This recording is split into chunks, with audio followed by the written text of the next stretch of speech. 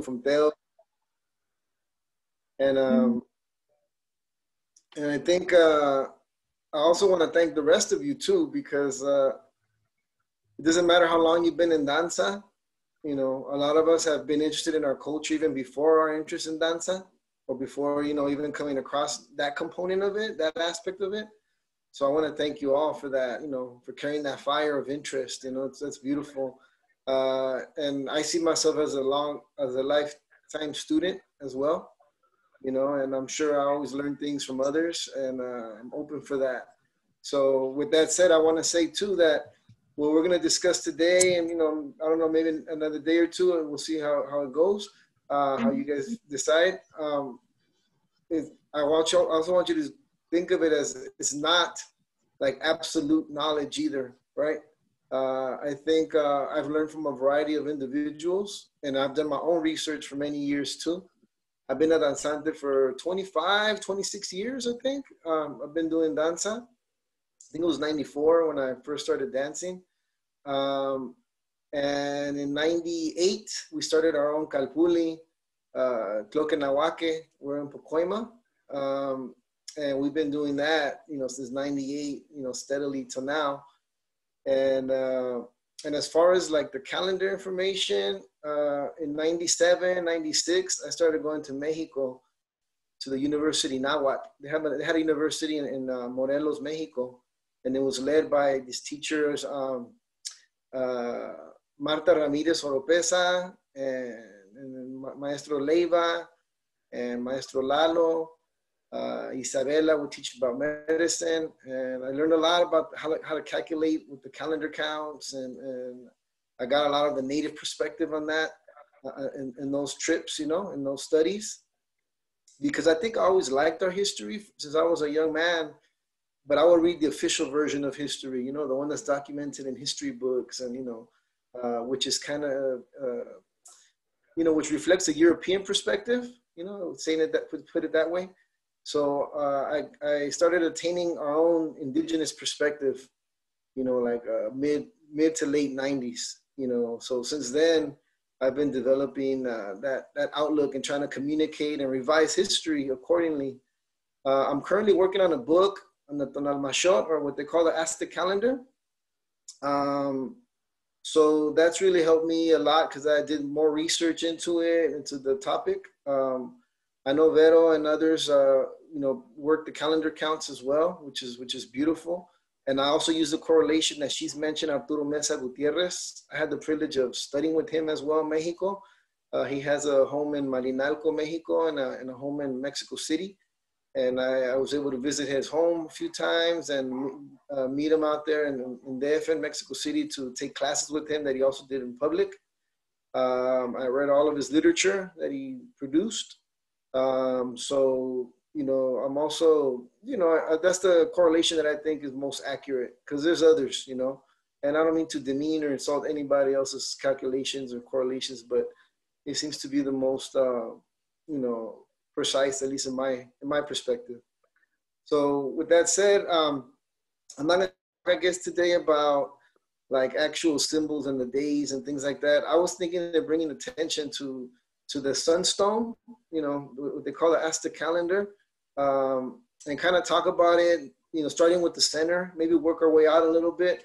And we'll just see how far we get. You know, we'll have a little discussion, maybe about an hour or so, you know, and with questions and things like that. And just, you know, we could share. And also I want you to feel comfortable enough to see this platform as a dialogue, as a discussion. So if you have any questions, you know, I'm open to them, or if you have another angle that you've learned from someone else, I'm also definitely interested in that, because that's it's one of my passions, you know. So I don't know, am I able to share, Vero, or? Yes, let me set it so, okay, yeah, you can share your screen. Is that what you're talking about? Yes, please, okay. Thank you. So let me, first I wanna there's this, I think all of us should know about this resource we have here. If you Google Piedra del Sol, as you see up here in the top tab, Piedra del Sol, and you put as it says here, Google Arts and Culture. When you Google that, it takes you to this tool. I love this tool so much because as you can see, this is the Tonal Mayor or the Aztec calendar here. And I can go to any part of it. You know, for example, I could look at this little symbol here and I could like, you know, zoom into it, you know, and check out this symbol with great detail. You know, you can go to any part of the stone and just really enjoy it, you know, with much detail. Are you guys able to see that? Yeah? Yeah, okay. So this is a resource that I think, you know, if you guys are interested, even just looking at it or saying, hey, what is that symbol right there? You know, you can like zoom into it and really look at details up close. Perhaps even better than when you're standing there, because I've been to the actual museum where they have it, the Museo de Antropología en Mexico, and it's up on the wall. You could see it, you enjoy it, but you can't really like zoom into like these glyphs like you could on this tool. And I think this tool actually comes from the Museo de Antropología. I think it's something that they created.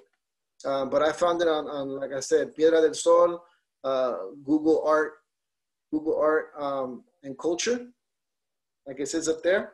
That something that you might want to jot down just to have clean images, right, of the actual stone. Because there's a lot of replicas out there.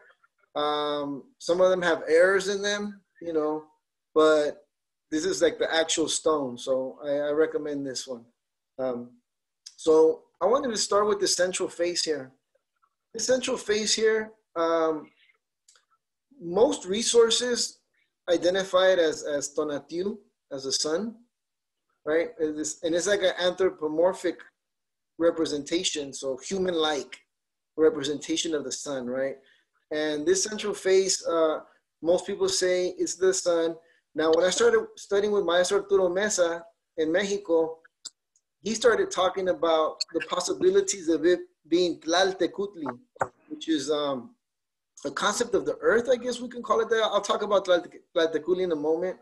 But so I just want to put that out there that although most thoughts behind this are saying it's the sun, Tonatiuh in the center, there is that other school of thought that's saying it's Tlaltecutli, like a concept of the earth, right? Now, I'll tell you my take in a moment, right? But I want to first kind of walk you through a couple things. Let me switch to this presentation here. Can you guys see the PowerPoint from there? I mean, we're good? Or no, are we still on the last image? Yeah, so what you have to do is you have to... Yeah, I'll stop sharing and then bring it back because sometimes that does it. Yeah, because you have to select what screen you want to share. Yeah. So are we good now? Yes. Okay. So here, like, oh, another thing. Are we good in English or does anybody need Spanish? We're good in English, Vero? You think? Yeah.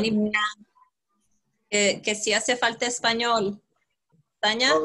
Sí, para mí sí. Para usted sí? Okay. Sí. Perfect. Okay, so this central face here, as I was talking to you, I kind of take the take. I think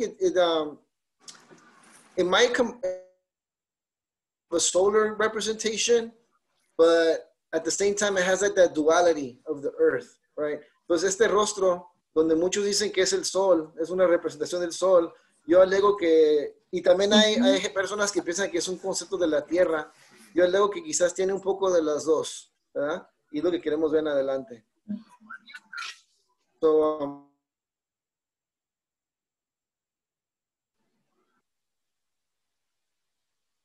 this sculpture on the side, this is a Tlaltecutli sculpture.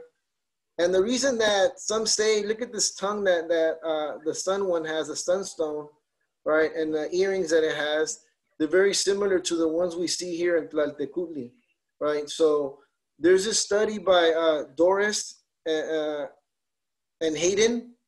And Doris and Hayden, they wrote about that the central piece of the sunstone or the Aztec calendar, they said that they argued that it was Tlaltecutli. And let me tell you what they said. They said that Tlaltecuhtli was like a solar and an earth entity. So like one being that kind of had that duality, right? And let me explain what they meant by that.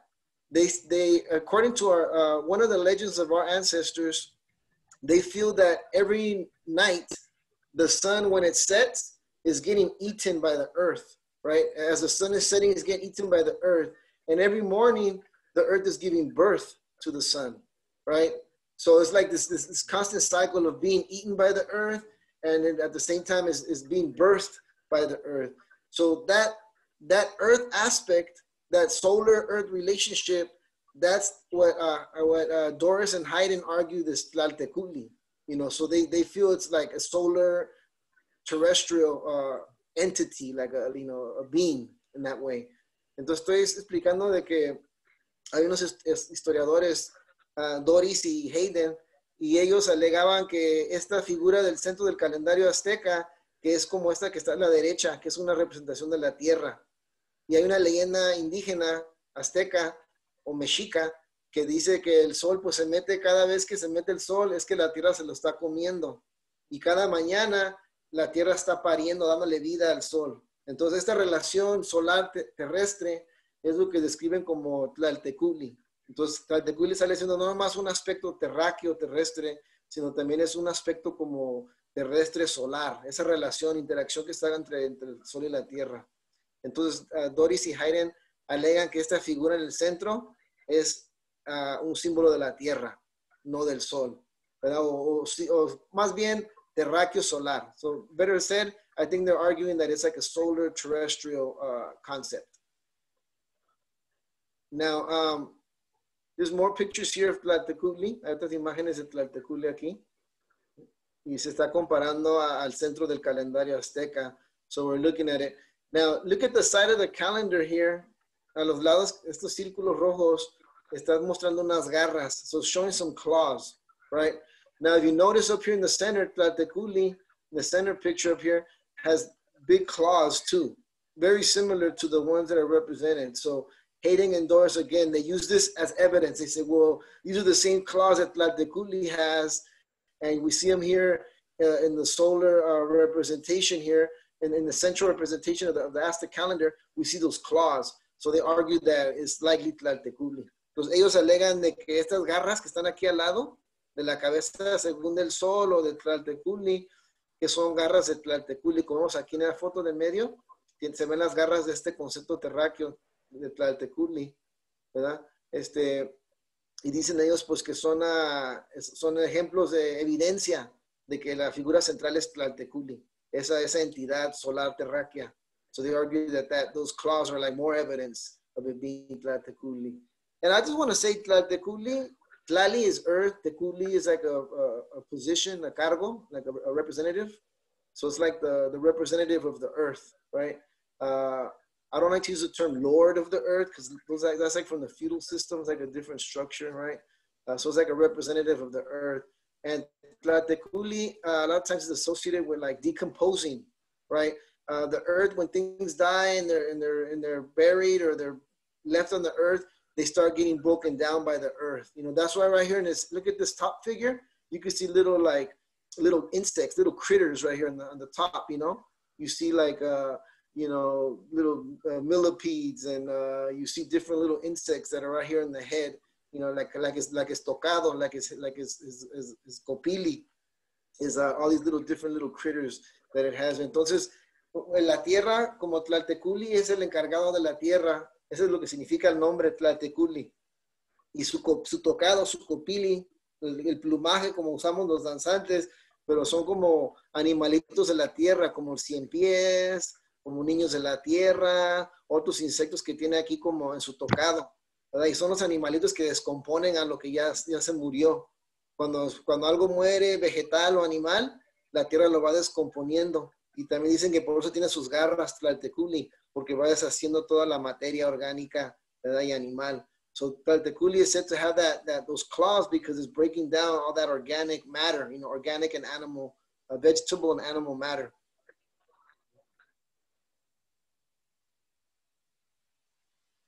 Pero También we also have that solar. Look at this. Look at the sculpture. It has this bra. Tiene como, la escultura tiene como esta ceja roja, ¿verdad? Que estoy ilustrando aquí.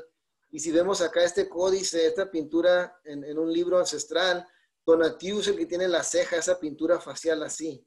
When we look at that facial paint in the ancient books, like the códices, like there's a Códice Borgia, we can see that Tonatiuh has that type of facial paint, you know?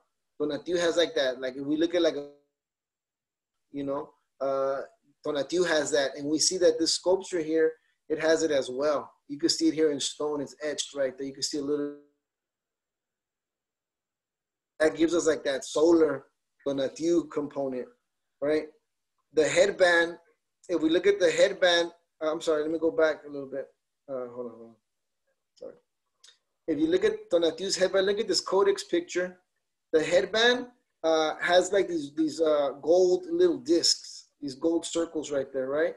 The gold circles. And then right in front of the headband, he has some kind of precious bird or a precious jewel on top, some precious type of jewel. Now, if we look at this view here in the Aztec calendar, look at this face. You see these two round things on the sides. Those are stone representations of these golden discs or circles. And that center there is like a type of jewel, flowery jewel that it has in the center, like a decorative piece, right?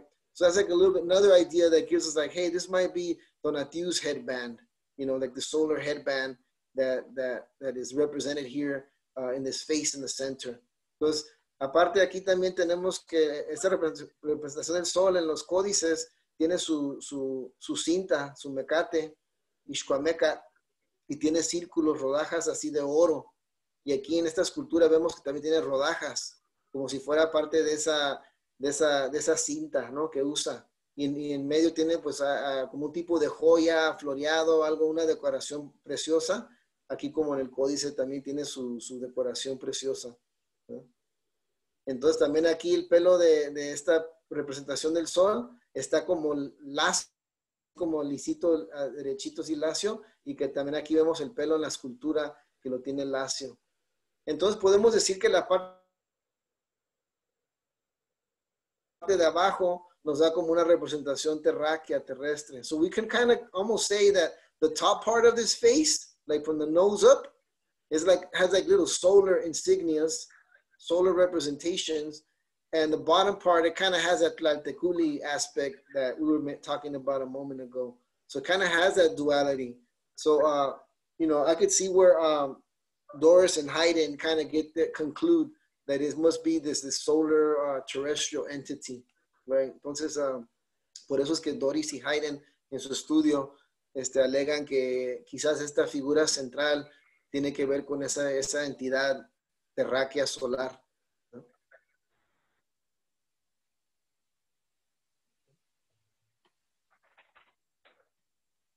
Does anybody have any questions before we move on? ¿Una pregunta o algo? So Okay. are you saying then that the conclusion is that it's both a solar and an earth entity at the same time? Well, you know, I think I see where they're coming from, right? I think most books and most historians are going to say it's a solar representation, you know. But I can see where Doris and Haydn, their study wasn't that popular. It's not as diffused as much. But I like to bring attention to that because we will come across that argument. At the end of the day, I'm more inclined that it's a solar representation of Tonatiuh. And I'll explain that, you know, as we go along. So I'm more inclined towards it being Tonatiuh, you know, solely Tonatiuh, ¿verdad? Entonces, para contestar la pregunta, yo estoy presentando lo que historiadores dicen de este rostro. Lo más popular es de que es una representación solar, pero hay estudios que alegan que puede ser terráqueo, ¿verdad? De la Tierra. Pero yo también, como lo expliqué un poco, lo voy a explicar un poco en adelante, yo también me inclino de que es un rostro del sol, de Tonatiuh. Y yo explicaré por qué pienso eso. Anybody else? Any other questions? Could it be someone completely different, like a Cozkacuauhtli or something, some random thing that people haven't thought of, or a combination of it? I think it could be, right? I mean, there's always possibilities, but I think the fact that it has this bra right here, there's like this like, I'll call it a uni bra for right now. You know, I think our ancestors were very careful with the facial paint. You know, nowadays we see dancers or we see people dance and they go all out with their facial paint, but ancestrally, the facial paint, it really communicated like the concept that was being celebrated, or the person that had that facial paint, what kind of energies they had, you know, with nature and with the astronomy around them, around their calendar dates.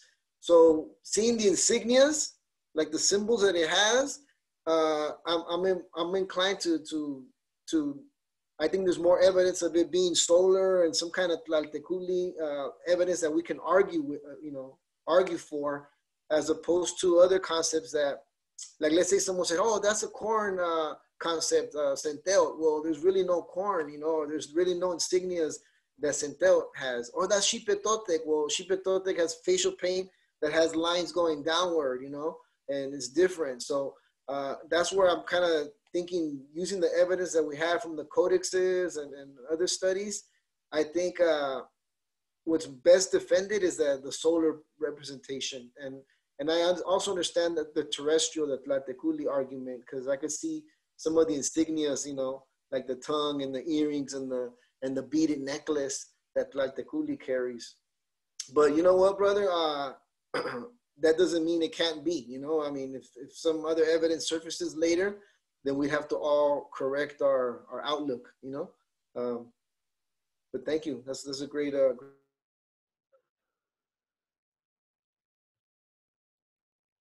now, this centerpiece, right here we see a solar ray. Aquí arriba vemos un rayo solar. And if we get to this count, we could talk about it later, but some other day. But this symbol here is like a Venus count, right? It's a Venus count, time count. And then these little feathers down here, these are like moon feathers, right? So representation of the moon, right? So, but this arrangement, like this ray, and then this back of it right here, that's very typical of an arrow, right? An arrow has a tip, and then the arrow in the back has what they call a fletching. It's what gives the arrow balance and stability when you shoot it. If you shoot an arrow without the feathers in the back, it'll just drop because it'll be, the point will be too heavy. So you need these feathers in the back, which they call fletching. You need this fletching in the back to give stability to that arrow. And so this is like, and I'll explain why I'm looking at this as some type of arrow, heat arrow, right? And I'll discuss that in a moment. Entonces, esto aquí, este arreglo, vemos un rayo solar aquí arriba. Y acá abajo, este cuadrito con los 4 o 5 puntitos, es una cuenta de Venus. Si llegamos a ese anillo, lo platicaremos con detalle. Y estas como plumitas aquí, que están acá abajo, es un símbolo lunar. Son plumas lunares, ¿verdad? Pero yo estoy explicando de que una flecha siempre tiene su punta y también tiene atrás las plumitas que van en la flecha, ¿verdad? Y sin esas plumas, cuando uno lanza una flecha, si no tiene las plumas atrás, la flecha se cae. Está muy pesada, la punta está muy pesada y no puede viajar, no tiene trayectoria. Entonces se requiere de que la flecha tenga su plumaje atrás. Entonces yo voy a explicar por qué yo alego que ese también es un tipo de flecha. So I'll explain why I'm arguing that it's a type of arrow. And the symbols that I was showing you in the bottom, see this right here? This is Cozkacuauhtli. And if you look at her headdress, it's very similar. Those little feathers there, they're like these feathers that are on the bottom of this fletching, right? So these are like lunar feathers, right? Feathers of Cozkacuauhtli, right? It's like, you know, part of that arrow fletching. Entonces este es un concepto de la luna que se llama Cozkacuauhtli, y en su tocado de plumas, aquí vemos que tiene el símbolo que está grabado aquí en esta parte inferior del rostro del centro del calendario, ¿verdad? Y tiene sus flechitas, sus plumitas aquí lunares. A ver si viene un poco. Okay, over here on the side, we have a symbol of Venus, right? Estos son símbolos de Venus. El de arriba El de arriba acá es un símbolo de Venus y lo que distingue a Venus es un ojo. Vean el centro aquí, tiene un ojo y tiene como se puede decir como una ceja aquí sobre el ojo, ¿verdad? So we see like this Venus symbol is characteristic of an eye with this type of brow, you know, like a type of eyebrow over it. Now there's another symbol right here in the center, in the bottom, and we see another version of the eye, and we see that little brow right there again. Now look at the top of it. It has that little arrow tip there, and look at the bottom.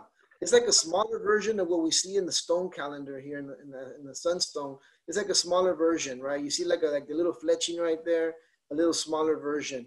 Now, this is another name for Venus is up here, like you can see, is Totonami, right? And a meat is an arrow, and tona is a kind of heat, right? Some kind of heat. So totona is like a heated arrow, an arrow of heat, you know. Entonces estoy explicando de que la palabra totonami es una palabra para el planeta Venus, y mit es una flecha, y tona es como calor, como energía. Entonces, totona es como mucha calor, mucha energía. Entonces, es una flecha de bastante energía. Entonces, ese era el nombre de Venus. Entonces, a Venus lo llaman como una flechita de calor. Entonces, aquí vemos que en el calendario azteca, en Tonalmayor, tenemos otra flecha de otro tipo de calor. No tiene el ojo en el centro, pero tiene el sol en el centro. Entonces, es otra flecha también de calor, pero no es el calor de Venus, sino el calor solar. So here we see like another arrow, and the center doesn't have that little eyeball that's associated with Venus. Instead, it has like the sun. So there's like another type of heat arrow. It's a solar arrow, that has trajectory, right? Venus's movements, they have trajectory. We see Venus in the east, we see Venus in the west. Our ancestors, they follow this trajectory, and mapped it out. And they associated like rain cycles to the movements of Venus. Now the sun, it has its trajectory also, its movements through the sky, and that was also regulated and documented. And our ancestors celebrated important ceremonies like in the solstices and the equinoxes. So again, it's like another type of heat arrow. Es otro tipo de flecha de calor.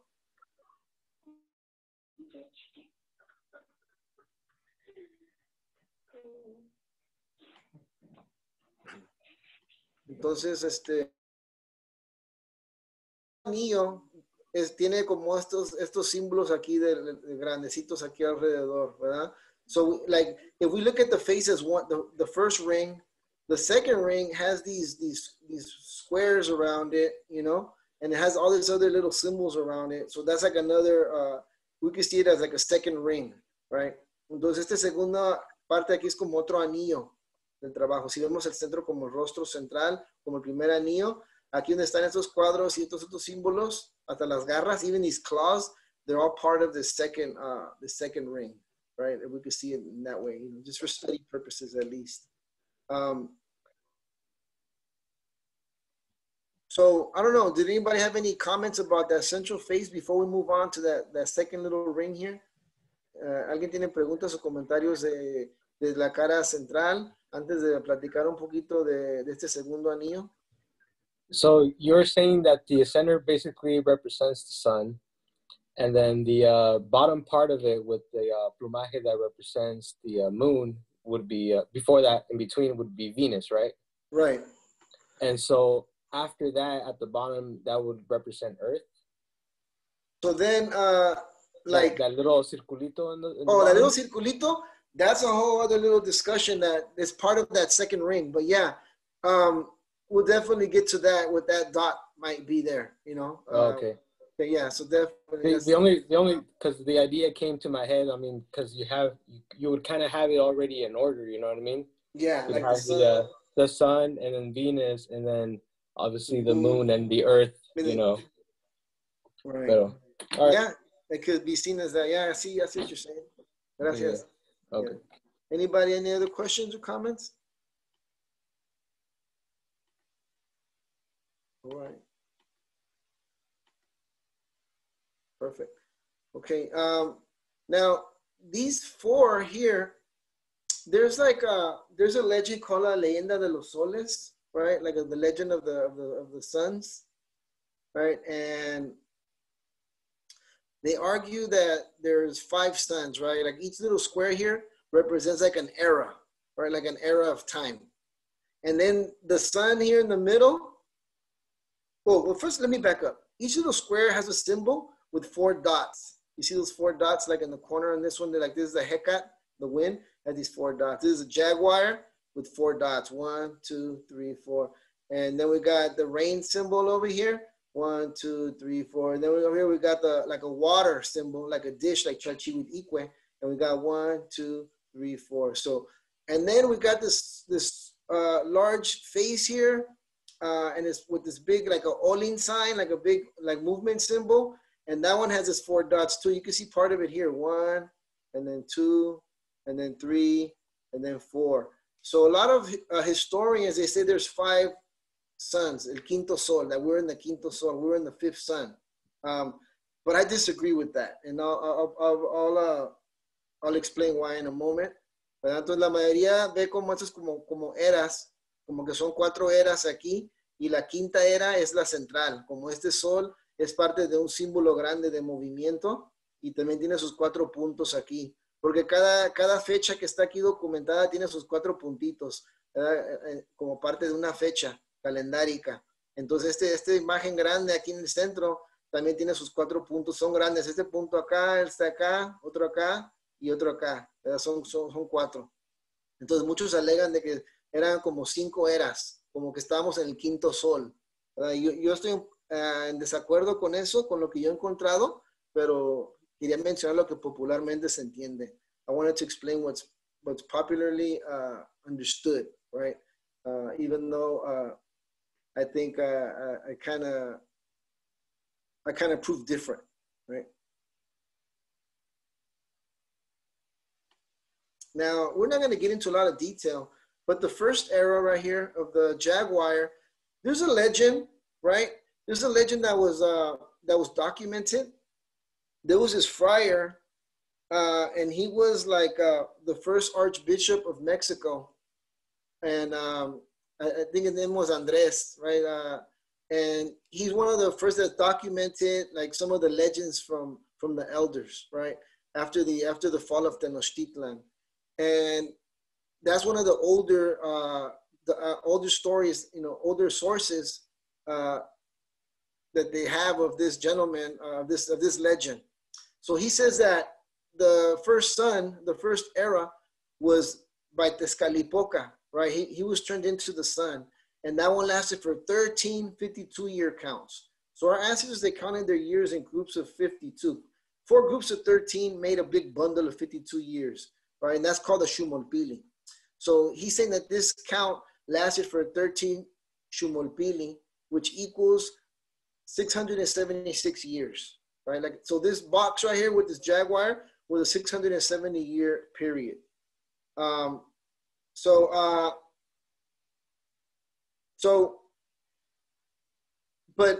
in the legend, it kind of talks about these 4 brothers, right? You have the brother Tezcatlipoca, you have the brother Hecat, you have a brother Tlaloc, and you have like a woman, Chalchihuitlicue. So these are like these 4 characters in the story, right?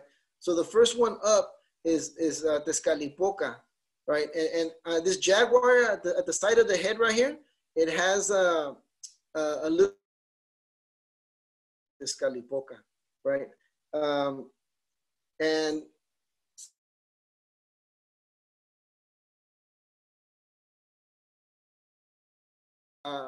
wanted to take position. Quetzalcoatl wanted to be the next sun, right? And according to this, he turns like, he tried to destroy the humanity that's at that time. And these large jaguars come out, like Tezcatlipoca sends these large jaguars to finish humanity, like supposedly to destroy that creation. And then it's Quetzalcoatl's turn, right? And another symbol for Quetzalcoatl is the Hecat, this wind symbol, right? And according to this legend, again, it talks about the sun. The Quetzalcoatl was the sun, and he also lasted for 13 52-year counts. That's another 676 years, because 13 times 52 is 676.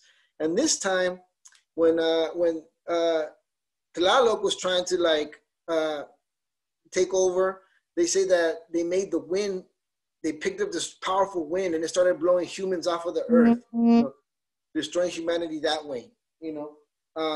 And some of the humans turned into apes or monkeys, and they hung on to the trees, you know, and they stayed. And so the next one up is Tlaloc, the rain, right? And Tlaloc, he was a son, but listen to this part.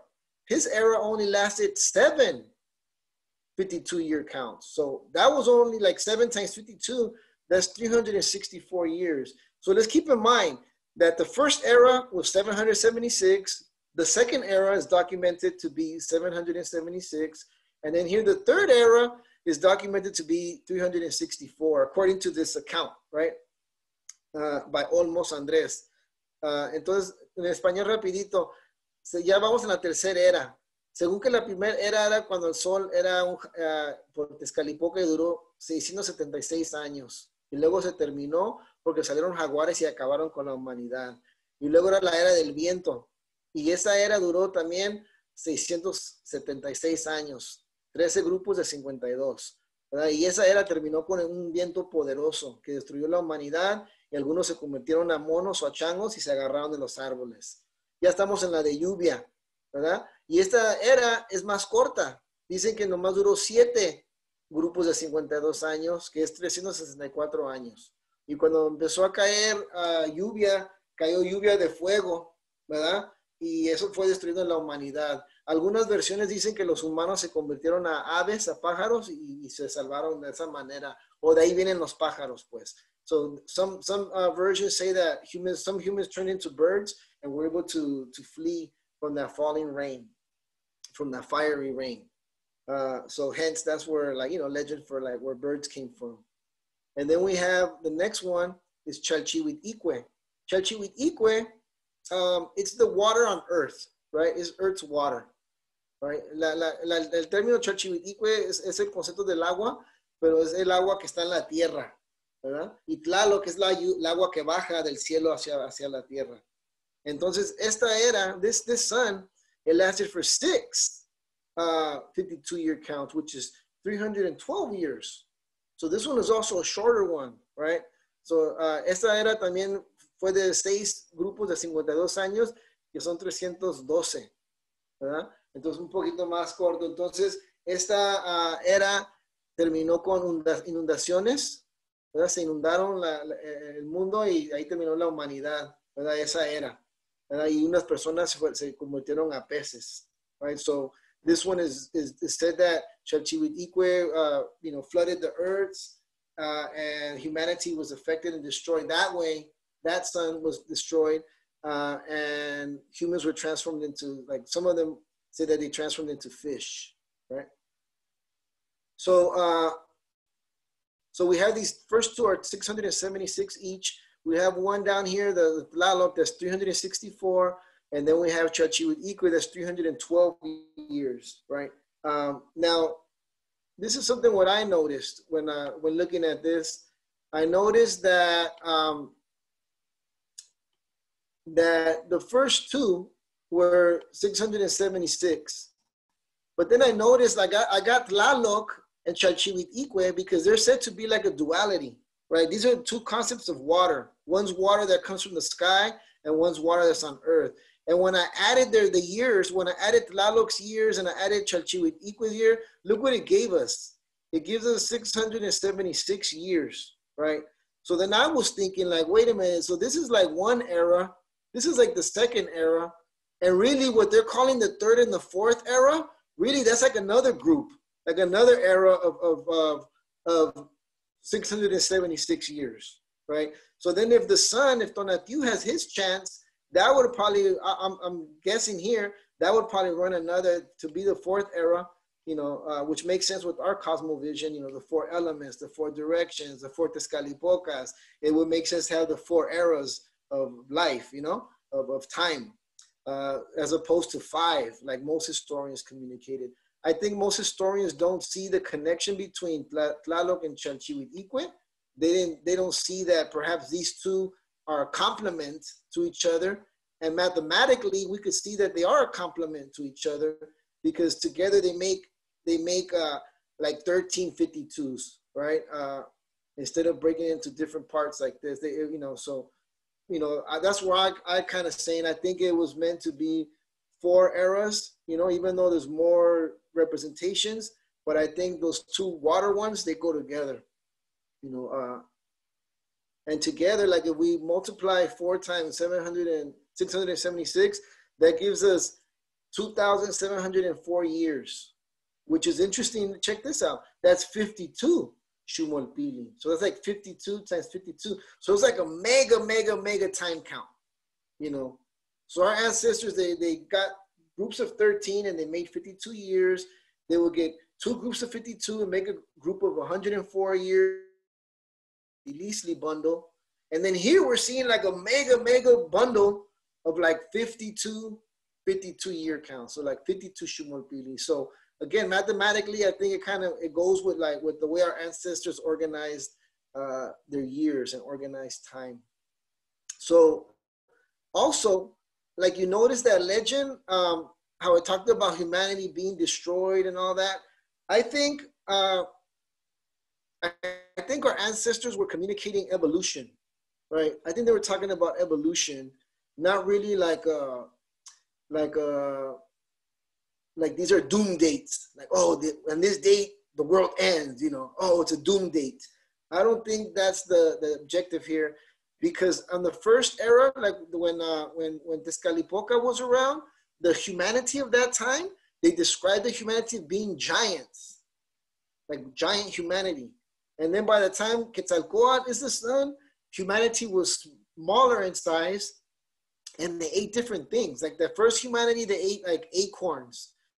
The second one, they ate like, I believe it was like these aquatic plants, or pine cones, pine nuts, and then each one, until it gets to the last one, they're eating corn, right? So at the same time, you're seeing this evolution of humans from these giants to these to normal sized ones. The food that they're eating, the staple crop is changing through these generations. And so it has a lot of that too, like this evolution of humans that we've changed through time compared to how we were before. And our diet has been changing through time. And that's also documented in that legend. But a lot of historians don't talk about that aspect. They focus on this destructive component, because they're very fascinated with that destructive component to it.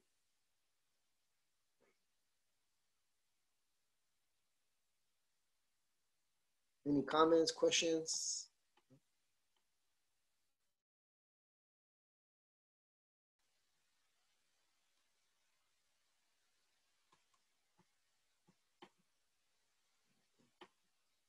Now, I was talking to you about, like, if we look, we have this 4 Ejecat, and then we got, 4 Ocelot, right? And then we got, 4 Kiawi or rain. And then we got like 4 water, 4 At. You can't tell right here, but if we look at this upside down, this is a dish right here, like a water dish. And in it, it has this Chalchihuitlicue, this water concept to it, ¿verdad? Son las 4 eras, ¿verdad?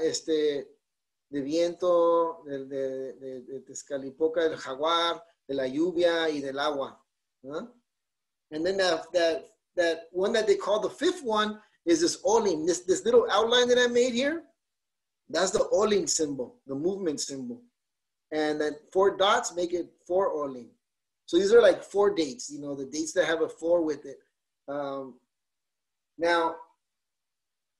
I was thinking about it. I'm like Veronica. I also work the time counts, the Tonalpoali. I like to calculate the Tonalpoali. So as a Tonalpoqui, a day counter, I was like, these aren't years. These are actual days, right? There's actually a 4 Heka date on the calendar table. There's also for Jaguar on the calendar table, for rain, for water, for movement. Like I could actually locate these on a calendar table, you know? That's where my mind went. Let me check out what I see when I do that, you know? Let me plug them in into a table, right? So, down here, you could see that the sun right here, look at this image of the sun down here in the bottom. And the bottom of it has the number 4 Olin. So that's kind of like a date that's associated with the sun, right? That's like another date. Look at, this is the sun sitting on his bench right here, right? This is plate 71 in the Codex Borgia, right? And the date that's under him is this is an Olin date, and it has these 4 dots, 2 here on this side and 2 on this side. They're all attached with the string that connect to the Olin, to the movement. So this big one here is an Olin with these 4 dots. So again, the person that was asking earlier, can it be something else in the center? Well, the 4 Olin is right here with the central face, you know? And again, if we look at this Códice Borgia, the 4 Olin is down here with the sun right here up on top. So again, I think that's another more evidence that it's probably inclined towards being a solar representation there. Entonces aquí vemos se puede decir que la fecha 4 movimiento, 4 Olin, es la fecha del sol. Esa es su fecha calendárica del sol. Es the calendar date of the sun. Y aquí también vemos 4 Olin, porque este símbolo grande es de Olin, de movimiento. Y ahí está la figura solar en el centro. Entonces, igual, otra más evidencia de que quizás el rostro central tiene que ver con el sol.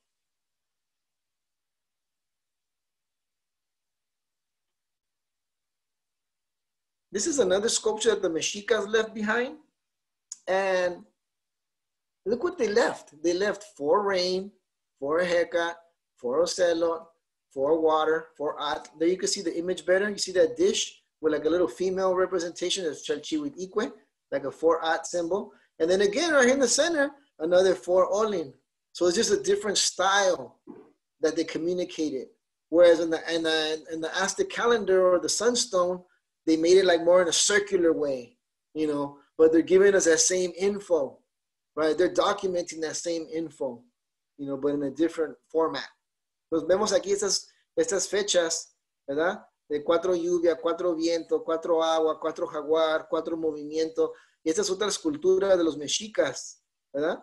Y vemos que es lo mismo que se ve en lo que es el calendario azteca en el centro, nomás que es otra representación de lo mismo. Right? Any questions, comments? Hey, it seems like some people are having some comments and questions on the chat board. Okay. I don't know if you have on your... Okay, let me see.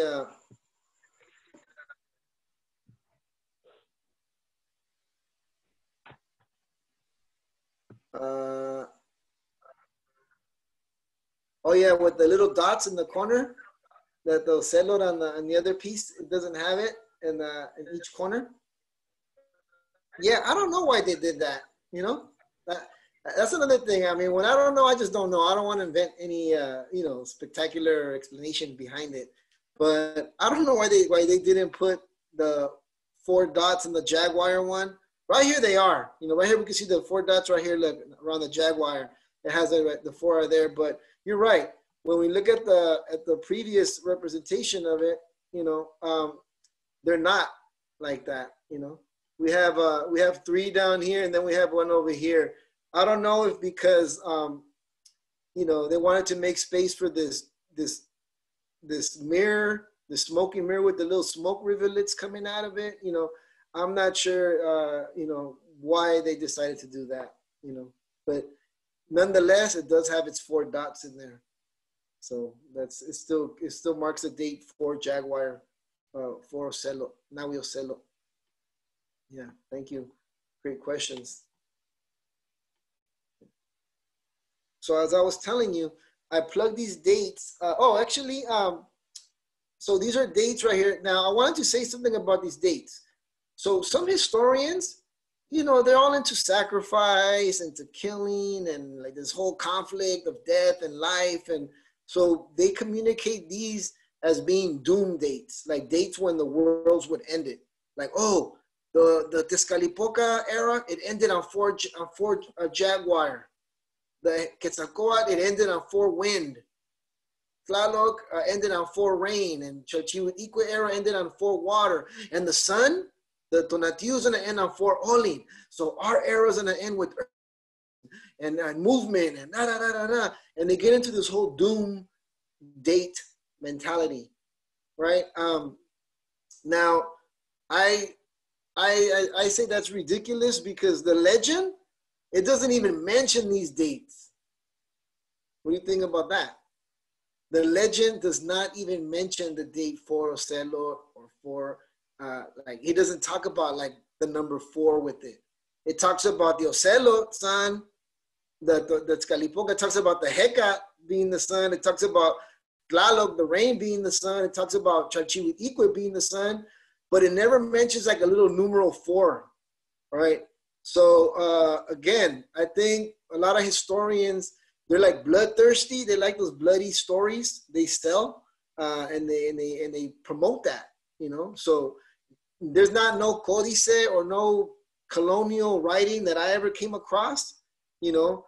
In my 20-something, 30 years of studying this, I never came across like a not even a colonial source that talks about these 4, you know, dates, these dates with the 4 like this. So again, that's something that I like to challenge. If that's true. So what I did, being a day counter, I got, you know, I just got the first table of the cuenta. Agarré la primera tabla de la cuenta, and I plugged in these dates, right? I plugged in 4 Olin, and I plugged in 4 At, 4 Hecat, 4 Ocelot, 4 Kiawi, and then I marked over here, 4 At came out again, and then 4 Hecat came out again, right? Some of those were repeating, right? Those, and I was like, okay, that's interesting, right? And I was trying to see if there was any kind of like pattern to it, right? So once I looked at it a little closer, I noticed that between this, let's look at the all-in first.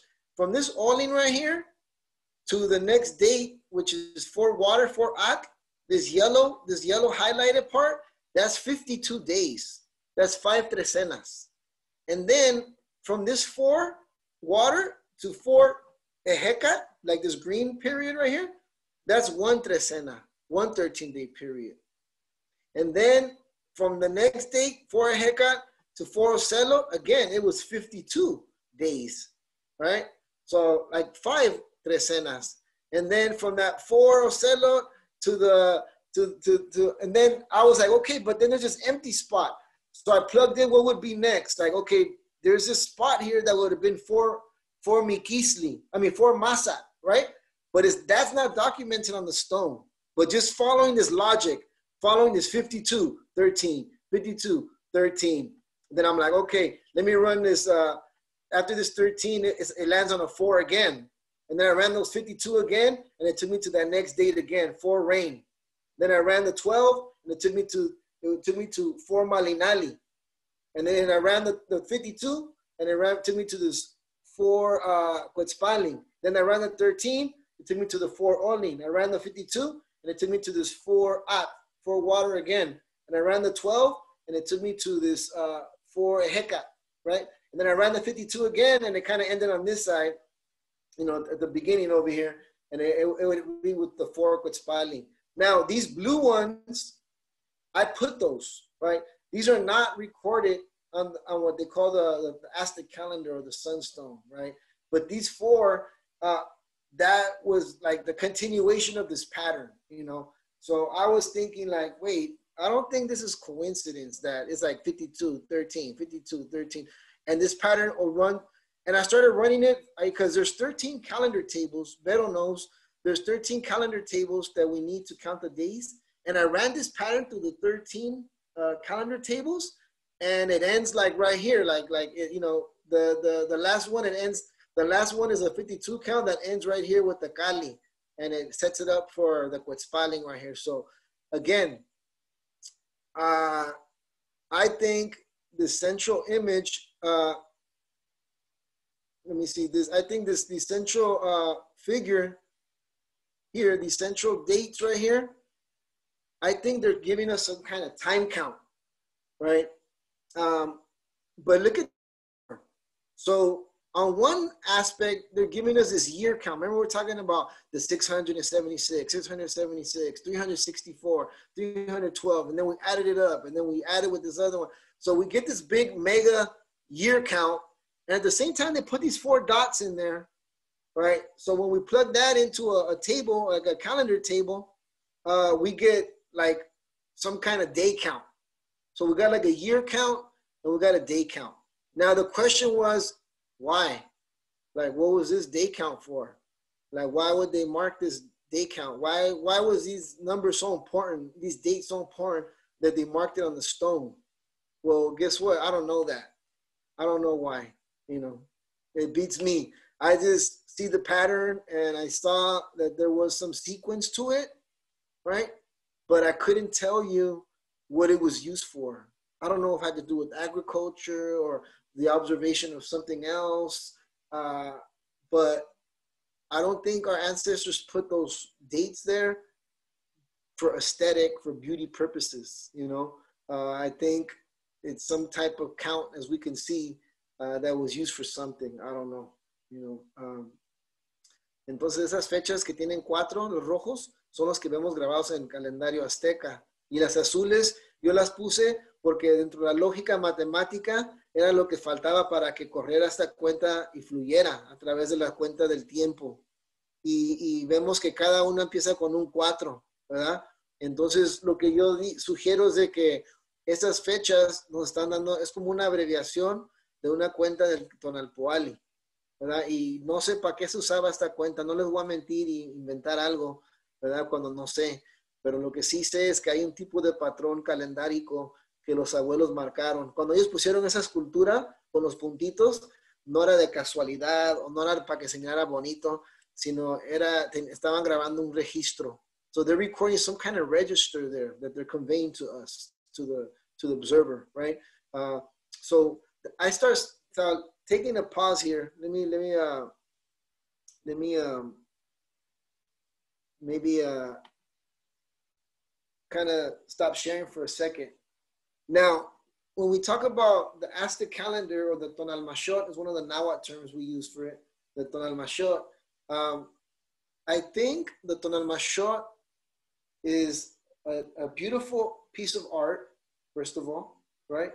But it's also another way that our ancestors documented different types of registers. So it's like an ancient almanac or an ancient piece that just documents different types of registers. We have the solar register. We have these registers of these mega years, 676, like 13-year groups, you know, groups of 13s, you know. And then we have these little 4 numerals that give us this other Tonalpoali count, right? That we don't even know what it was used for, right? We're not sure what that count was used for. So, and then when we go to the next ring, that's when we have the 20 days, right? The 20-day count. That's another register. And then the farther we go out in each ring, there's a different type of register and different registers. And it just like all the way out, it has different day registers. Some are like Venus counts. Some are like solar movements. Some are Venus. Some are lunar. And it just like, so I look at this piece of art and I start seeing like, wow, our ancestors in one piece, they gave us like an abbreviated representation of like these multiple registers that they were aware of, that govern their lives, you know, that they kept track of to live accordingly, to harmonize, you know.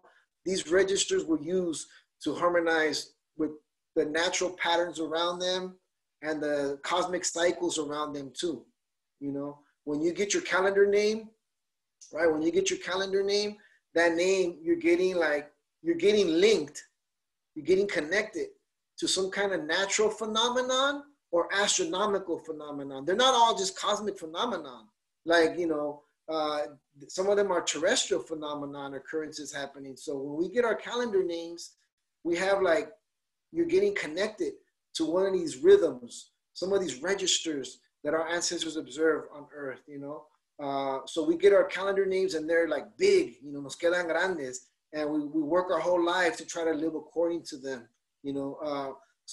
You know, like in a nutshell, I mean, we just saw a little bit of it, but if we just keep going outward, we're going to see just different types of registers, different types of time counts that our ancestors worked, you know, and they crafted it onto this piece of stone, you know, that weighs like 25 tons, right?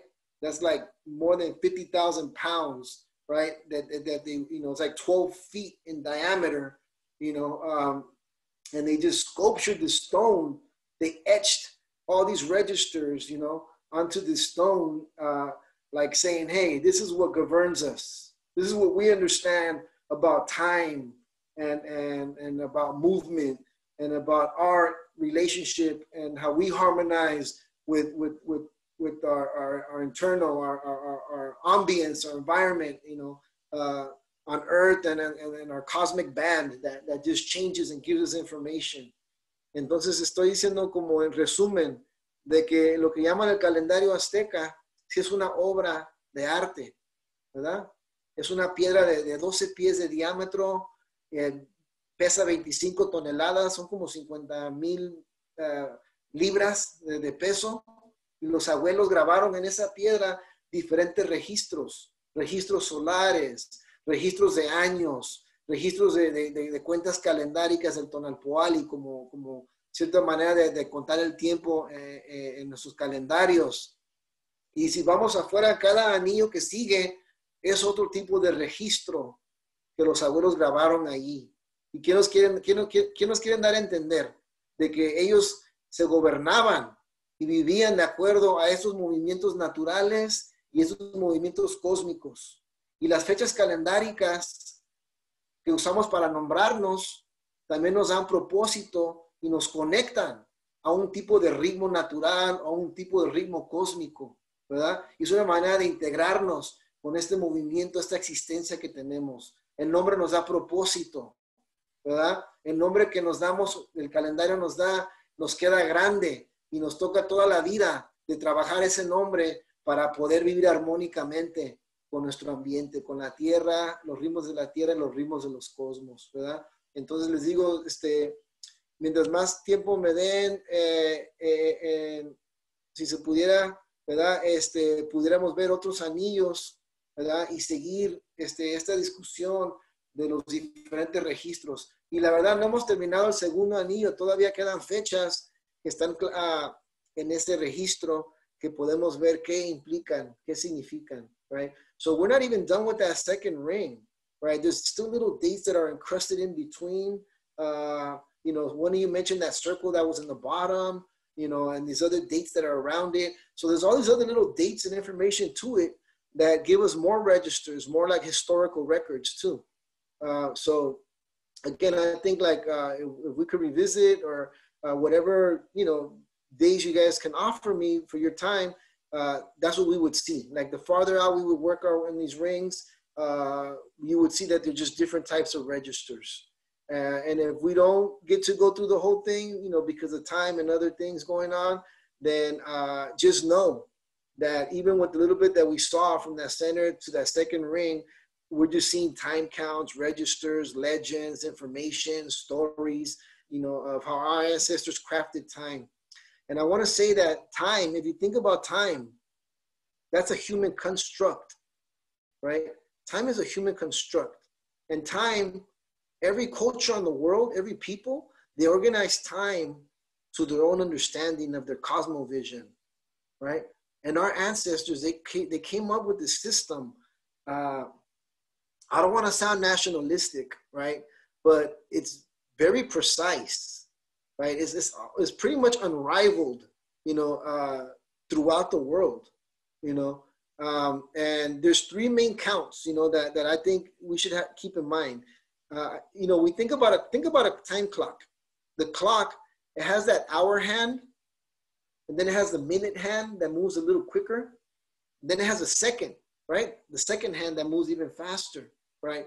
So if we think of that clock, the three of those movements they're giving us a read of time, right? I can ask you how many seconds passed, and you could tell me how many seconds, how many minutes have passed. You could tell me how many hours. You could tell me, and then together, those three, they're giving me a read of time. So our ancestors, they worked the Shupuali count, which is the year count, kind of like if it was the hour count, right? Cosmically speaking, they worked these 52-year counts that were the year count. And then we had the months, right? That were 18 months of 20 days, right? Those are the veintenas, the sempualilwi, you know? And we had that time count going, the 20-day symbols. Every time the 20-day symbols repeated, it was a new month. Next 20 days, a new month, new month. You have that count. And then you have this Tonalpoali count, the one we used to name ourselves, that runs in groups of 13 weeks, like 20 weeks of 13 days, I'm sorry. There's 20 weeks of 13 days. And you have this count, kind of like the second hand, you know, that's just moving a little quicker and it has its own time. But together, these counts, they give us a read of time, you know, the Shupuali, the year count, the months, the veintenas, the trecenas, and they start giving us a whole different read of time. So our ancestors, they organized it that way. Is it the only way to organize time? No. Is it the you know, oh, you know, and our ancestors, they created so much that it's hard for people to give us credit. You know, they start saying that the aliens gave us this knowledge, you know, or that the aliens crafted our cities. You know, people come with all these different angles, and I don't think that's adding to us. I think that's subtracting. Is that they're saying that our ancestors didn't have the audacity, the observational skills, right? The mathematical reasoning to come up with these sophisticated time counts that are precise, you know? So again, you know, our ancestors were masters of time and master astronomers. And I think this stone that they call the Aztec calendar, it's one of the registers that they left for us to enjoy and to see those registers that existed, at least some of them, you know. Entonces, en resumen, muy breve, diría que las cuentas que están registradas en el calendario es una cuenta cultural, porque cada cultura en el mundo documenta el tiempo como ellos lo entienden. Entonces, nuestros ancestros documentaron el tiempo de esta forma, de una forma muy precisa, muy única, ¿verdad? Y esta cuenta de tiempo, lo quiero decir, nomás lo encontramos en México y en Centroamérica. No lo encontramos con los indígenas del norte, no lo encontramos con los indígenas de Sudamérica, nomás se encuentra en México y Centroamérica, ¿verdad? En esa región, ¿verdad? Es donde se encuentra esta cuenta de tiempo que es muy única. Culturalmente es nuestro patrimonio. Right? So this is part of our cultural heritage. You don't find these time counts, you don't find them above Mexico. Like our northern brothers here, the natives of the northern areas, they didn't organize time that way. And neither did our brothers in South America, the Incas and all that. Yeah, they had calendars, of course they did, but they didn't organize it like the Mexico territory and what they call Central America. That region of territory, this was our time count. That's part of our cultural inheritance and you know, something that we need to, I think, really, you know, value and connect with. So I don't know, like I said, maybe if we have time for another class in the future, maybe we could finish that second ring, or maybe look at possibly a little bit more, you know, beyond that, and take it from there, you know. But hopefully this was like a good introduction to the kind of registers that our ancestors worked ancestrally in ancient times. Quizás en el futuro podamos terminar ese segundo anillito y ver un poquito más, si nos permite el tiempo, si lo pueden con su horario, pero por lo menos yo pienso que esta plática nos sirve como una introducción de cómo nuestros abuelos documentaron estos registros, ¿verdad?, de tiempo en esta obra, ¿verdad?, esta obra de arte. Anybody have, I don't know, Vero, anybody have any? Thank you for presenting. I would ask if, for me, I would like some stuff to read ahead of time for the second ring, so that way when we have you back, we could have more of a discussion and dialogue to answer maybe some stuff that you would think that would be, and you and Vero and everybody else here in this chat room, because everybody reads some awesome stuff about, you know, we can come prepared and have read some stuff, and that way we can have a good dialogue and discussion and answer questions, because the math part, I'm not gonna lie, that shit was overwhelming for me right now. Yeah. You know, so just throwing that out there. All right. Thank you, brother. Gracias.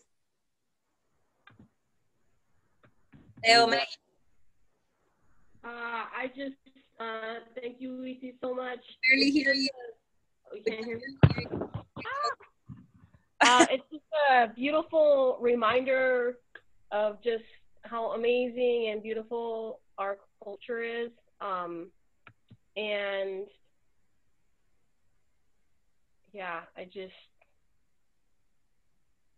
just fills my heart with so much joy to hear all of this and just, again, get reminded. And it reminds me of my dad. And yeah. Thank you, sister, for your words. Thank you. Hey, Huitzi. So, you know, just like we started off, you know, I want to thank you. You know, we go way back, you know, and just, you know, at times I've been like, I'm grateful for folks like you. You know, at times I've picked up the count and done the calendar and got all brushed up, and then I let it go, and it cycles through, and we got other duties, and we got danza, we got family, and you know, but it makes me proud that there's people that are keeping up with it, you know, that are able to share the information, and Thank so you. it makes me happy to just kind of feel your humility in terms of the knowledge, because knowledge oftentimes is taken and from my perspective is used as I don't know, a form of power. Like, now I know it all and everyone else is beneath me. And so I don't see you that way. So I appreciate that of you. And I appreciate that humble approach to what you know and what you don't know. Right. And that openness. So thank you for that. Thank you for your time. You know, if you're willing, I mean, I think I may speak with her for everybody, but we should certainly have additional sessions. I do agree with Marcus that, you know, maybe some, and that may lie, we'll have to do some work between yourself, Vero, and myself, and all of us to hand out some material to the group. You know, some of these things, again, it's kind of reawakening that knowledge that I have in there. And it's, you know, like, okay, it's all coming back, but I can't speak to everyone else's knowledge. And so it's going to be difficult to just kind of pick it up. So I think, yeah, we need to put our heads together and see what material we could pass out. And so that could stimulate some good conversation and make the class easier to pick up. But thank you. Definitely. All right, brother. Thank you.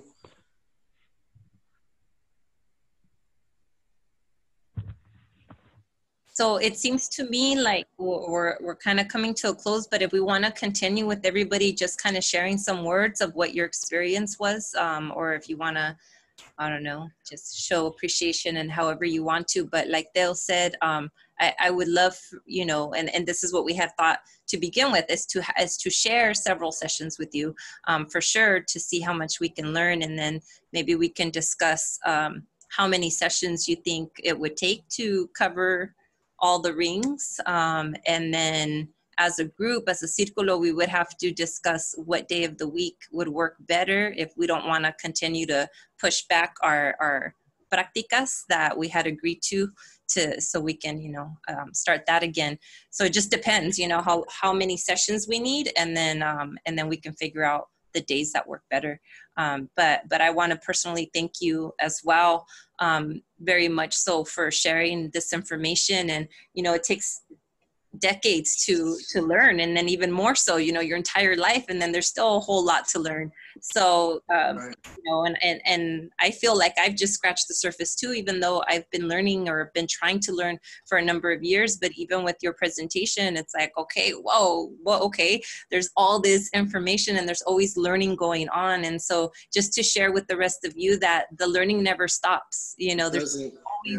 always going to be something to learn.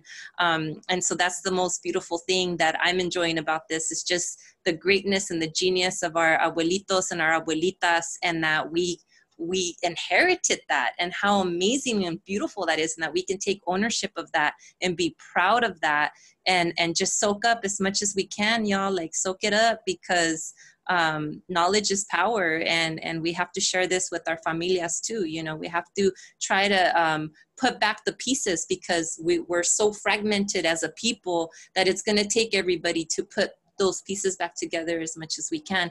So Tlazocamatli for that, hermano. I'm going to pass it on to the rest. All right, thank you. Gracias. I think. Pues sí, no, pues muchísimas gracias. Thank you for the grupo for coming together like this, and aprendizaje, and nuestros maestros for, you know, and you, thank you for joining. And I'm left with a lot of questions, right? And I was very eager to put them out right now, pero pues yo creo we put them on a shelf for now. But two questions I think I just want to put out there, and I don't know on what format we could put our questions on a shelf, so like maybe so we can address them, or como sea, ¿verdad? At least to just express them. Right. But principal two questions that I'm thinking is like the significance of when the stone was created and why was it created at that time, ¿verdad? And the other question is, how was the knowledge shared? Especially talking about what was us right now sharing knowledge. So when it was created, and then ongoing from that, how was that knowledge shared? Because I've heard about like colegios of that time, ¿verdad? And then like even things about like how there was a hierarchy of knowledge y algo así, ¿verdad? And so to debunk, or who knows, to those kinds of notions, ¿verdad? Pero you know, that's a great question. And that second ring, it talks a little bit about like the foundation of Mexico, Tenochtitlan, and a couple other important dates of the Tlacuanis, of their leaders. And there's that central ray that we talked about that's on top of the face. It points at a calendar date in the top. That's 13 Reed, 13 Akat, right? And we can figure which 13 Akat that was, and during which leadership, which Tlacuani was around at that time, you know, during when it was created. So it's looking like the 1400s, you know, like, which again, you know, that's part of the presentation as well, where we would, you know, definitely answer those questions. And as far as like how was knowledge communicated in the past, our ancestors had, in this country, schools didn't become mandatory until like the late 1800s, right? So that's like not that long ago, like a little over 100, 150 years ago or something. School became like, you know, and more recently it became like mandatory, you know? Yeah.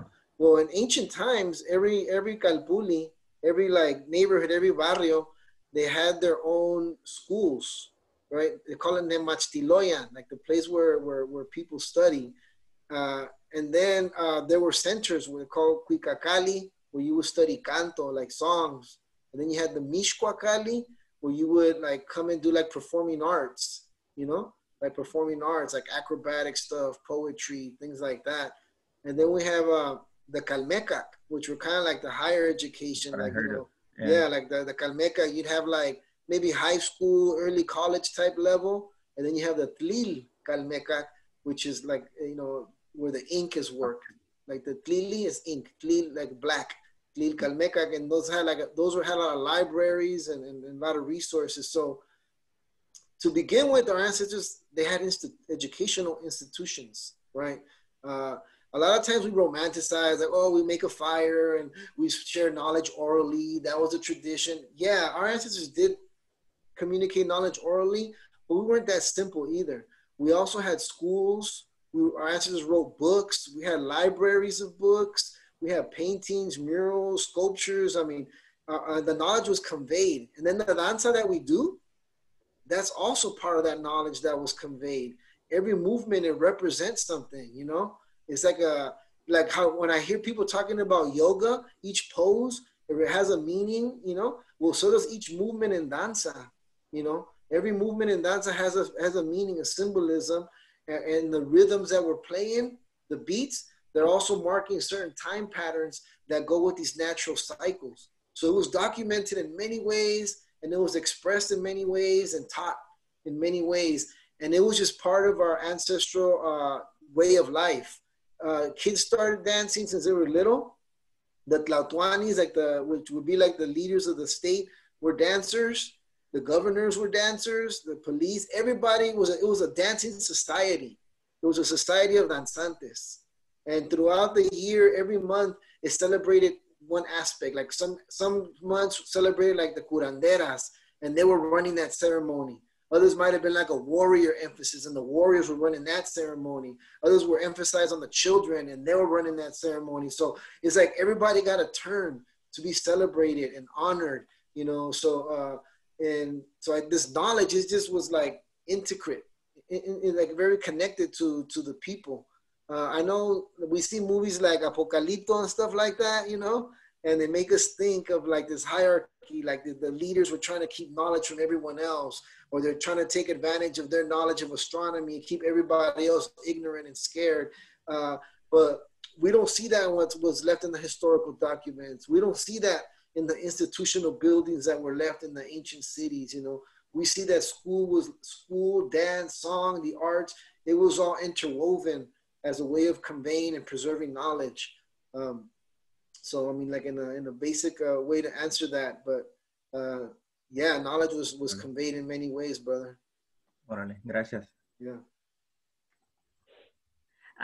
Just want to say thank you for your time, for coming to, you know, on Zoom, even if it's through virtually. But I'm very anxious for the knowledge. I've been woken ever since, you know, I was introduced, and then I'm just anxious and, you know, ready to just, you know, kind of take it all in and, you know, keep learning. Yeah, that's the beauty of it. Thank you, sister. Thank you.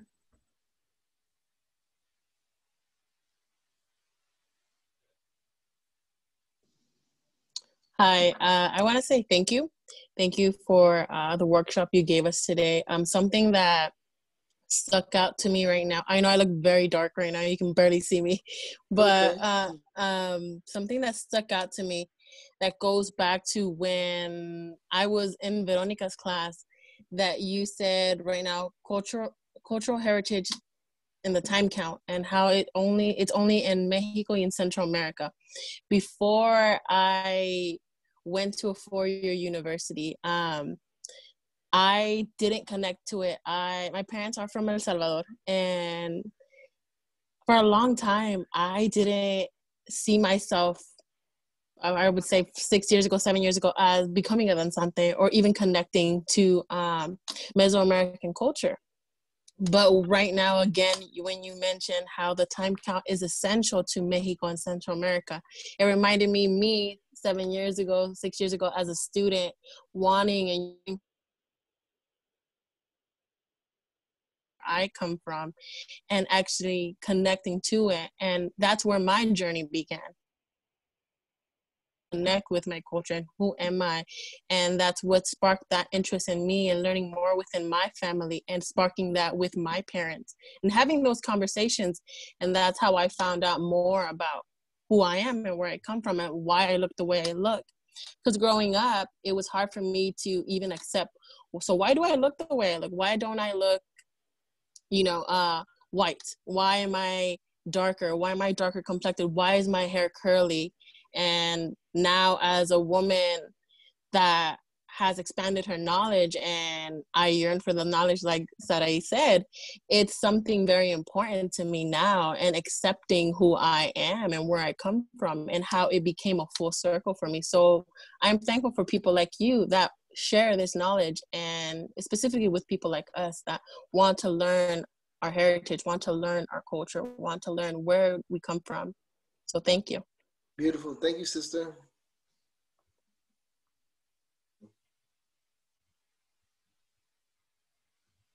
Brian, I think you're saying something, but you're muted, hermano. Can you hear me? Yeah, perfect. Okay. I also wanted to say thank you. For me, it's like I felt the same thing I felt the first time I danced. Like it was like my grandma was with me, and since I'm biracial, it's really hard. Sometimes I feel like I can't like claim this space. So it's like reaffirming that I belong here. And so I really want to thank you because I was feeling that, and I can identify with like what Gina and Sarai were saying, and it's like I want that, you know, and I feel it within me, and there's like this insecureness sometimes for me. So it's just reaffirming that I'm where I'm supposed to be. Thank you, brother. That's beautiful.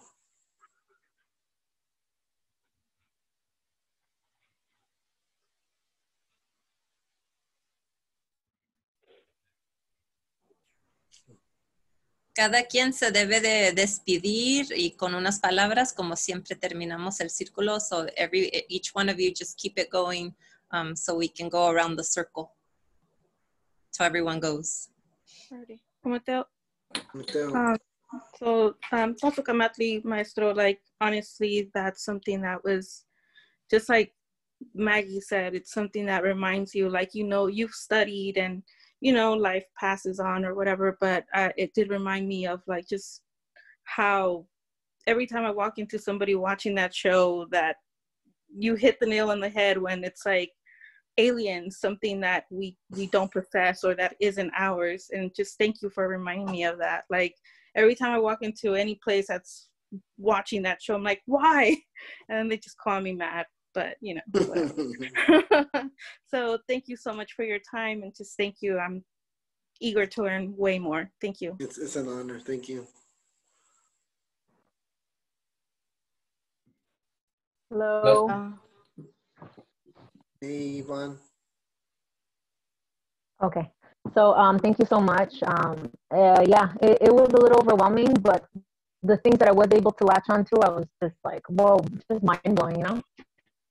I feel like every time, like even on Instagram, I would always like, you know, share like some of your like daily, what do you call it, forecasts or day counts? Is that what you call them? And like I used to get like a lot of amazing responses. People were like, dude, like that's, you know. So I don't know. I just I'm really excited and looking forward to learning more. Every time I learn about these things, I feel so like much more solid in my my indigeneity, and I feel like, you know, sometimes it's hard walking through these racist institutions, and I'm like, you feel like you know, but learning this, it's like makes me feel taller. It makes me feel powerful. So thank you very much.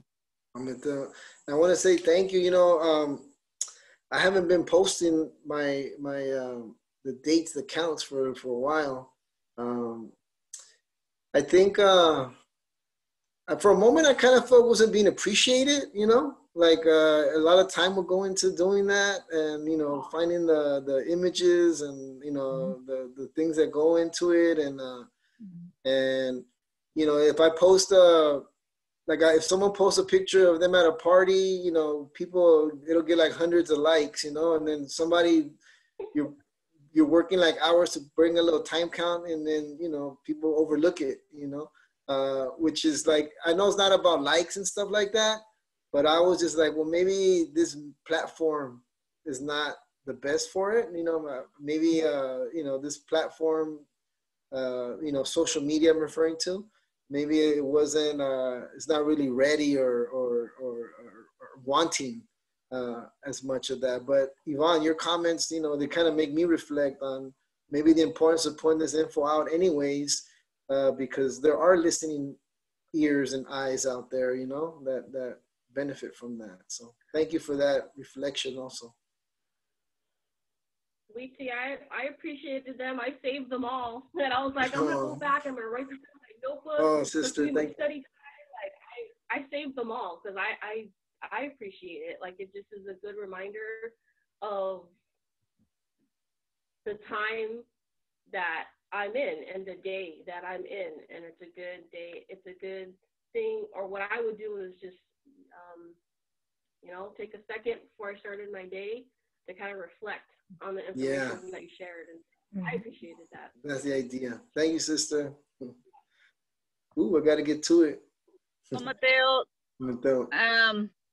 just want to say thank you so much. I'm super excited. The whole math table that you had pumps me up.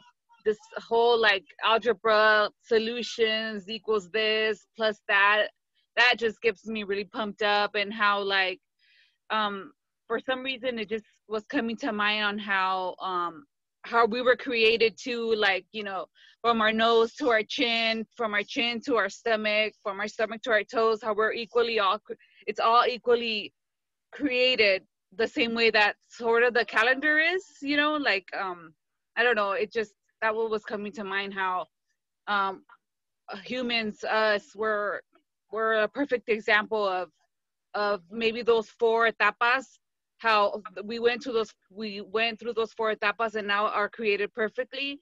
And now with your whole math thing on, like, I tripped me out and I loved it. I love looking at the table. I love the pattern. I can't wait to the next class. Thank you so much. All right, sister. For me, yeah, again, just what everybody said. Thank you. Beyond appreciative. Just kind of thinking on the historical piece. I mean, right now, there are people who, you know, the Confederates, who are so knowledgeable about their statues and just like their heritage. And when I think about it, I'm like, how much do I know about what I have? You know, what that represents me as part of where I came from. Just needing to know, like, you know, I need to know about my stuff. I need to know what's going on. And so I just appreciate that knowledge. I've always seen it since I was little, you know, here and there about the calendar and everything, but, you know, really, what do I know? And so I just appreciate that knowledge, and just, you know, glued to hearing everything and having that breakdown just feeds well. So, gracias. My honor, brother. Hi, I wanted to say thank you also. I can see the passion when you talk about this, and I feel the passion. It's very contagious, and I'm very excited to learn more about culture, about heritage, about everything. So I am really happy I was able to make it, and I will be here every single time if I can. Thank you again. Thank you, sister. Yeah.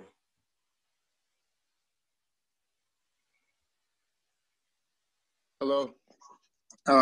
Yeah, like everyone said, thank you. Appreciate the knowledge you're sharing. Appreciate also the humility that you have. Like Dale said, you know, acknowledging that you don't know some things and you're willing to be vulnerable in that space while you're sharing all your knowledge. I just really appreciate learning more about our heritage, our cultura, our people. It's amazing. Thank you. Thank you, Carnal. I appreciate your words.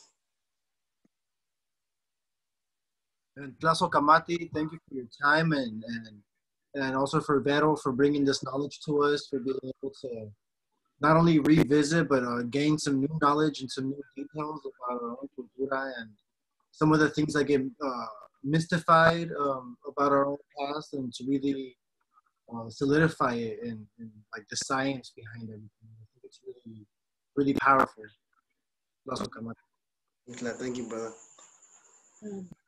Thank you both so much. You know, I've only been doing mental for so long, and I feel like, you know, without knowing the proper context of what I'm doing, it's not really ceremony until I really know what I'm doing. So thank you so much for helping bring me that ceremony by allowing me to learn more about it. Thank you so much. And sister, I just want to say, even if you don't know much, or like some of the dances, we don't know what everything means in it. You know, it's like something that we're just always connecting and bringing more knowledge into it. But it is ceremony. I would just say that the more we know, the more we savor it, you know? The more we savor it. So we could look at it like that. Mateo. Buenas noches. Gracias por su tiempo, por su enseñanza de paso a paso de lo que es de lo que nos acaba de mencionar, que la verdad yo no sabía, a ver si con el paso de los lunes que podamos, o no sé cómo nos vayamos a acomodar para que también nos siga enseñando un poquito más, como que nos quedamos así como Picados. Sí, como que queríamos saber un poquito más, pero ya habrá un tiempo extra para que nos pueda enseñar más, si se puede. Gracias por su tiempo y por su paciencia. O Mateo, Cozkacuauhtli. Gracias. O Mateo. Gracias, Maestro Huitz. There's a lot of info. I'm excited to continue listening to you speak and just, letting us into your mind. It was a couple, maybe like a month or two ago, I actually drew a piece of the sandstone. Ooh, beautiful. And it's so much detail into that, and just hearing you speak just gives it so much more meaning. And I appreciate you. And going back to that whole social media thing, man, like you hold this like higher energy that does not belong in there, bro. So you don't even trip about that, and continue what you're doing. Muchas gracias. Thank you, brother.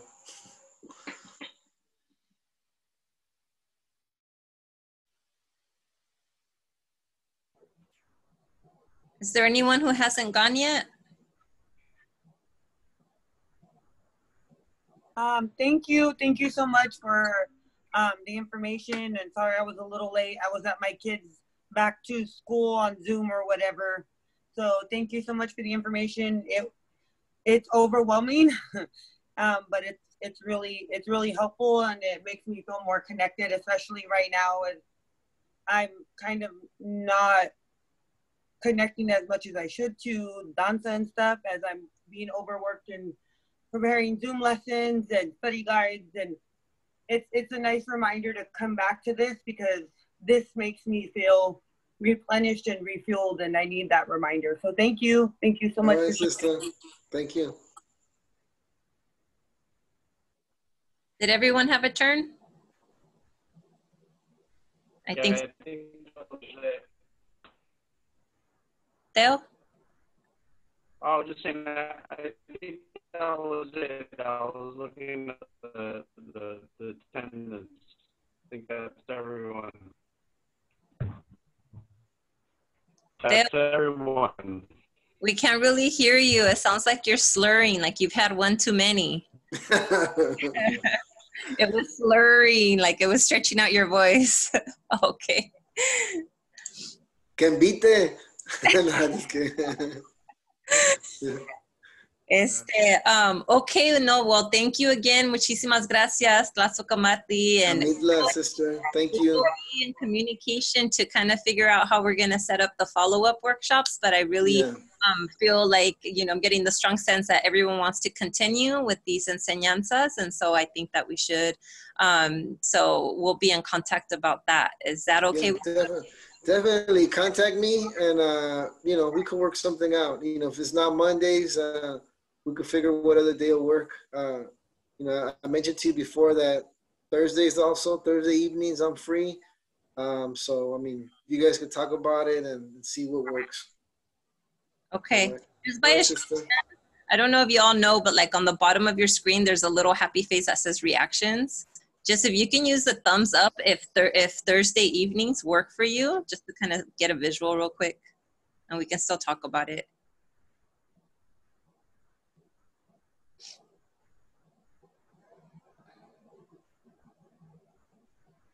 If you don't have the little emoji, then use your thumb like Juan is. Okay. And then we'll have to, Maggie and Theo, you're not using a thumb or up or down. So does that wouldn't work for you? Had to be them. Dang it. Okay, well, we'll figure something out. Yeah, let's figure something out. Okay. We'll be in touch. And again, thank you all for your attention, your heart, your dedication, and we'll see each other soon. Bye, sisters. Bye, brothers. Buenas noches. Buenas noches. Vale, vale.